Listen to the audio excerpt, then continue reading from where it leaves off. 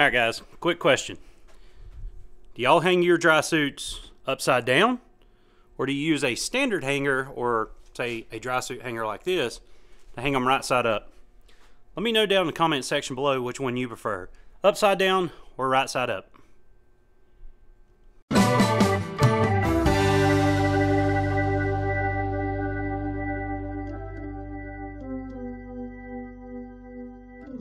What's up guys, it's Bryan again from Lake Hickory Scuba and Marina. If you are new to our channel, do me a huge favor. Hit this little subscribe button right here and ding that little bell as well. That way you guys are going to be notified every time we upload new content.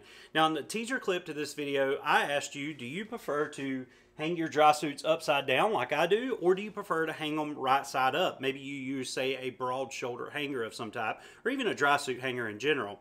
Well, in this video, what I'm going to do is explain to you exactly why I do it the way I do it, and to be honest with you guys, I do both. Yes, you see them hanging upside down, and I know in other videos you've seen me hang them upside down as well, but there are times when I hang my suits right side up, and I want to explain when I choose to do that, why it is that I do it. So with that being said, let's jump into today's video and learn a little bit about hanging up dry suits.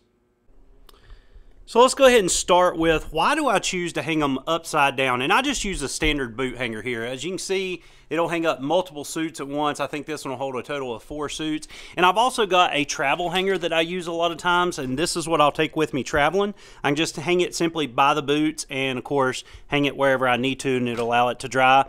And I prefer to do that since I use built-in boots. And as you can see, all my dry suits actually have built-in boots, and I can simply just hang them up and allow them to dry. Now, most of my suits obviously are going to drip dry, so if any moisture comes in the suit, it can drip down from the upper side, or say from the feet, the actual lower side here.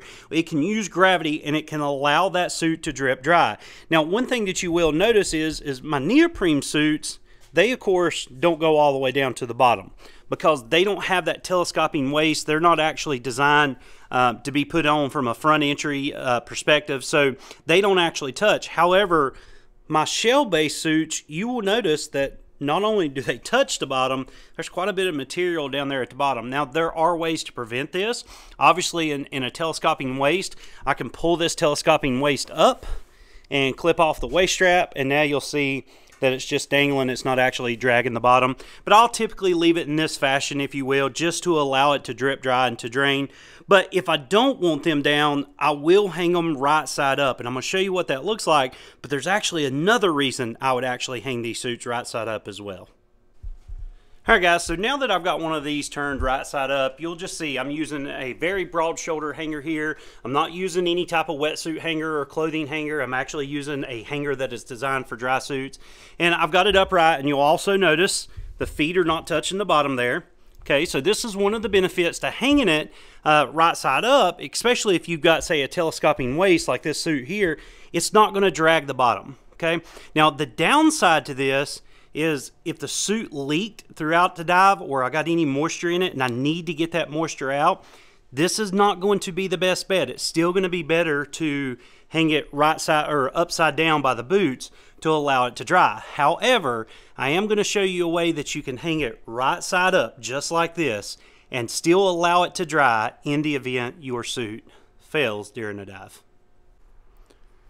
Alright guys, so now I've switched over to a different suit. This is that red Scuba Force suit that you just saw hanging upside down here. And the biggest thing that you'll notice here, not only is it right side up, it's also inside out. And this is another reason that I'll choose to hang these suits right side up versus upside down.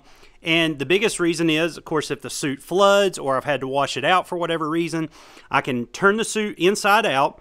What that does, it renders me from using the boots. As you can see, the boots are now up inside the leg, so I can't hang it from the boots. But by using that same hanger, I can hang it right side up, and now that the inside is out, the inside can actually dry out. So whether I've washed the inside out, or number 2, it flooded, had a catastrophic failure, something like that, then of course I can allow it to dry by hanging it right side up. I can still allow gravity to work for me. It'll dry out the boots. If I need to, I can put a little fan or something under it to help dry out the boots as well. And if you're not familiar with attached boots, most of them, just like all these other ones, they're basically just neoprene socks that's got some type of boot glued over it. I've got 2 sets of polar boots here on these, and as you can see, it's just neoprene socks. Same thing on this. This is basically just a neoprene sock glued to the bottom of the fabric, and then of course the boot is glued onto the bottom of it, so you can kind of see up in there.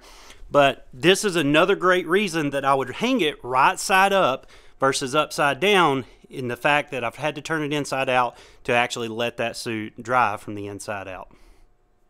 So there you go, guys. That's why I hang my dry suit up the way that I do it. And yes, I do both methods. Primarily, I will hang them upside down just because it's quick, it's easy. I have built-in boots, and I have a big long boot hanger here that I can hang up multiple dry suits at once. I also use that traveling dry suit hanger as well. Works great when I go somewhere. However, if I ever need to clean the internal part of the dry suit, or if it ever floods for whatever reason, maybe if it's just a small leak or a catastrophic failure, I can actually turn that suit inside out, hang it up right side. It's going to still allow the inside to dry out first.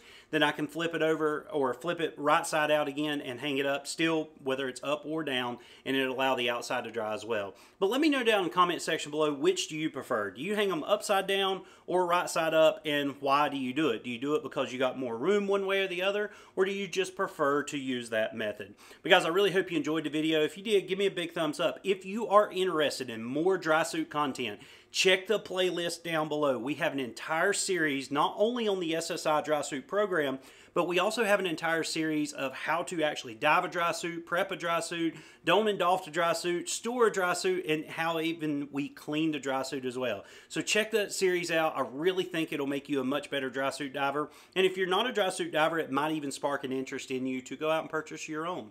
But guys, that's going to do it for today's video. I'm going to go ahead and sign off. Take care, God bless, and I'll see you in the next video.